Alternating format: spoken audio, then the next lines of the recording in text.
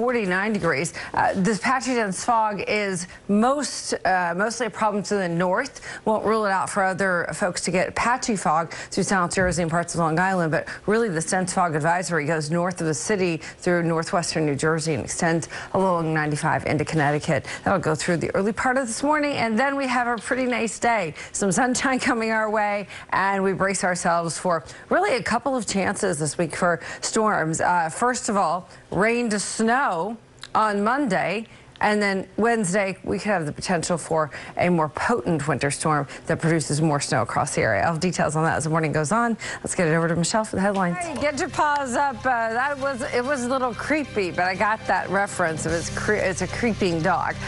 Temperature today near 60. It sounds like a nice day for a long dog walk, and Prince is ready to go. So many of the dogs are in the festive spirit. Good morning, Max, sent in by Mark via Twitter. We've got Sky with a beautiful snowflake coat, or sweater, I guess it is. Sweater weather. And Maggie, finally, ready for a little visit from St. Nick. We'd love to see your pet pics. Plenty of time to enjoy the rest of the weekend first. Then Monday, rain to snow and another major winter storm by Wednesday that could create accumulating snow for parts of the area. So looking at today, things look pretty nice. We'll expect high temperatures near 60 degrees. The rest of the AccuWeather forecast and details on the storms when we come back.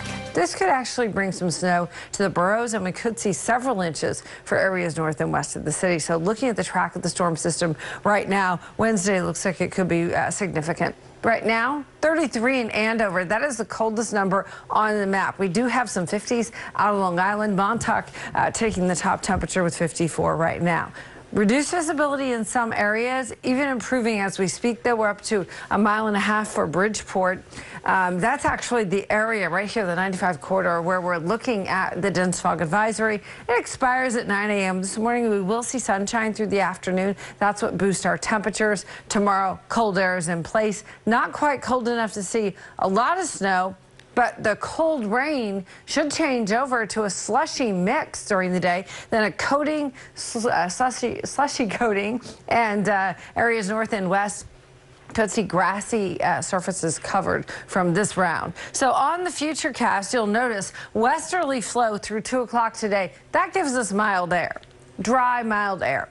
Then we get some colder air trying to make its way in late tonight into early tomorrow morning. You'll feel the change.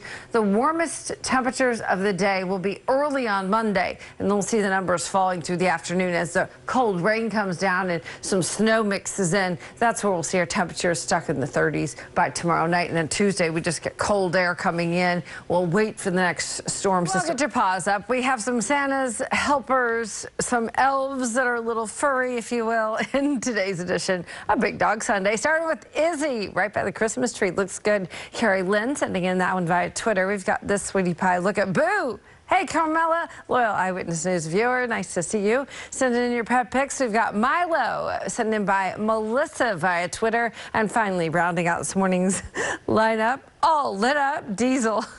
I don't know how they don't bite the bulbs and all that stuff, but who knows? I guess when they really want to help Santa, they want to get on the nice list too, right?